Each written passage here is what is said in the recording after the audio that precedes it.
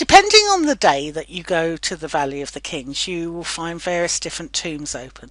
There are some 14 that tend to be open. They do get rotated. So check at the ticket office as you go in, have a good idea of what you'd like to see, and then see which ones of your favourites are open. Now, these are my three favourites. Tutmosis III. It's challenging to climb up there. You have to go up this ladder and then you go down, and it's it's not for the faint-hearted, but it is so worth it.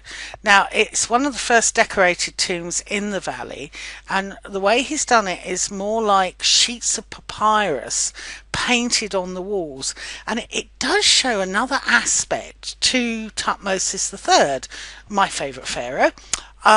He's got an empire builder, he's a scientist, and here he's a very religious man, and obviously it was very important to him because it was Pharaoh that chose what paintings appeared in his tomb. Ramses the First. Now, this is quite interesting because this is, oh my God, Pharaoh's just died. We've got to make a quick burial chamber here, although we were going to build a corridor. So you go down, and suddenly it's a burial chamber. And I also like the background here. It's a bluey grey background rather than that rather yucky mustard yellow. And I think it looks particularly attractive. You can see it in the tomb of Horemheb as well.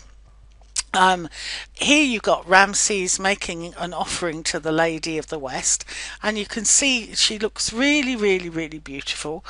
He is offering probably milk or beer there, some kind of fluid in containers, so very well worthwhile seeing that one.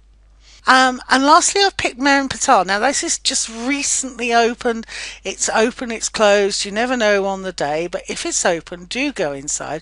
You can see that it's got an actual sarcophagus lid in there in the shape of the pharaoh, which is quite unusual. Very often they're just a sort of rounded top. This is quite a deep tomb. Meren Patar was the 13th son of Ramses II and didn't come to the throne till he was in his 60s, and is possibly the pharaoh of the Exodus, although people do disagree about that. So a very worthwhile tomb to visit. I think you'll really enjoy it. So that's my top three. You see what's open on the day, see what your top three are, and we would welcome you to Flats in Luxor. We can arrange a tour to the Valley of the Kings. We can help you choose the tombs that are open on the day, and then we can have a good old chat about which tomb was your favourite. And we hope to see you in Luxor soon. Thank you very much.